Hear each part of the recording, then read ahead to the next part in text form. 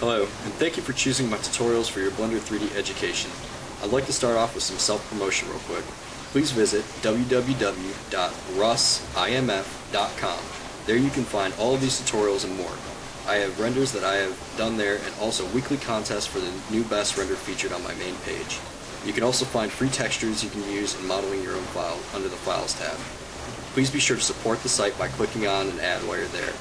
I'm doing this for free and I could really use the support. Again, and enjoy the tutorials. Alright, hello and welcome to tutorial 4.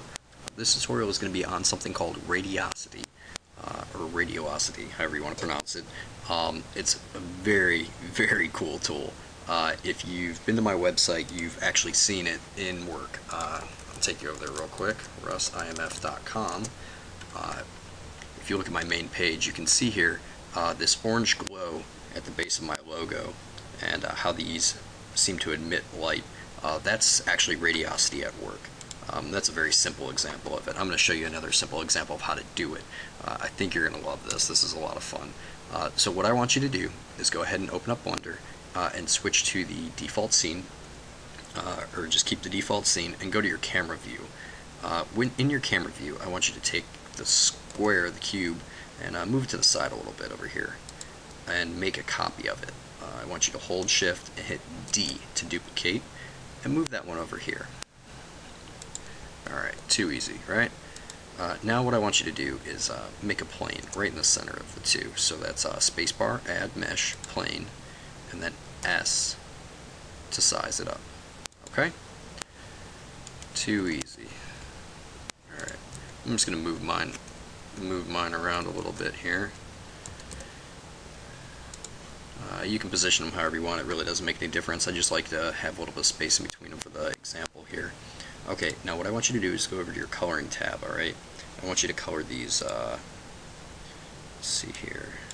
Actually, you know what, I lied. Go ahead and delete one of the cubes.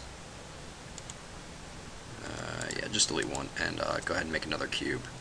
I'm not going to go over how to separate the cubes yet. So you have two separate ones here. Alright? Now go in here and add a new. I want you to make this one, go ahead and make this one red. Alright, and then go ahead and make the other one, add new. Make that one blue. Two really contrasting colors, okay? And then it doesn't matter, the plane can stay gray. Doesn't matter. What we're going to do is we're going to take the emit, if I can find it here, shaders, emit, okay, right there. If you go into shaders and you take the emit, you don't need to bring it up really high. I'm going to only bring mine up to about 0.5, give or take, and do that for both of them. 0.5.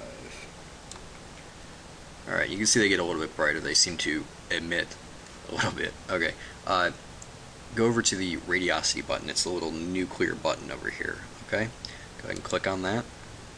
Now what I want you to do is right click on the plane, then hold shift and right click both of your cubes.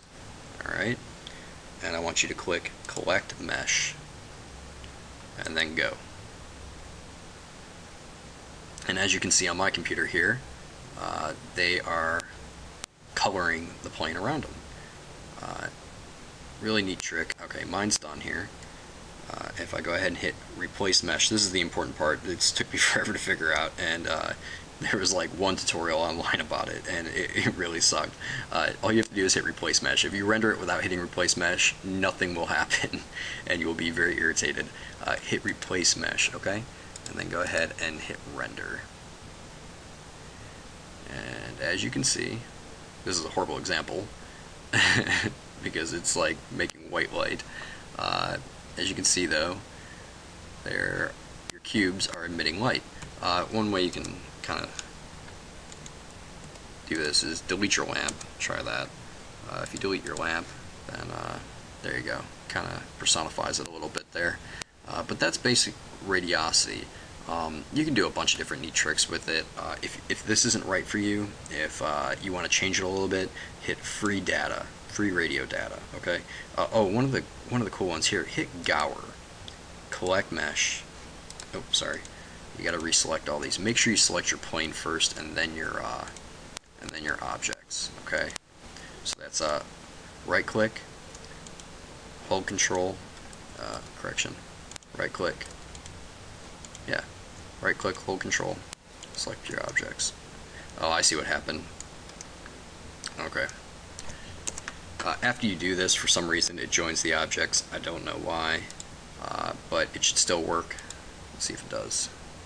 Yeah, it still works. I don't know why it joins the objects. It just does. You can get around that by just Control Z your way back until it doesn't, until they're not joined anymore. But that's gonna undo anything you've done in between the time. So something you should think about. But what I did was I hit Gower, and I went back and collected the meshes and hit go. And we're gonna see how this looks here.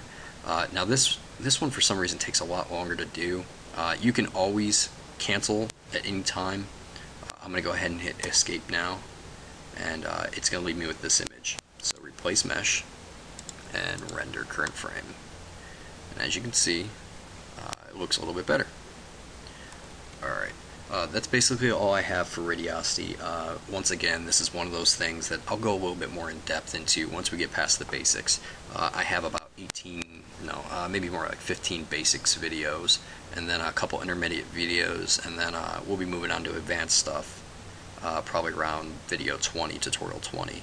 I'm going to be releasing a bunch of tutorials on how to make a video game also, but that's down the road, probably around video 20.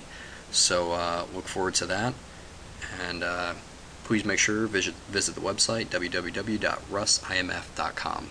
Visit an ad, help support the site. I highly appreciate it. All right, thank you.